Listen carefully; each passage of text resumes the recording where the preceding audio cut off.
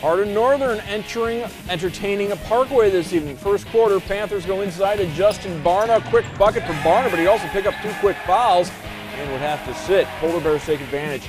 Bradley Watts over to Will Poling.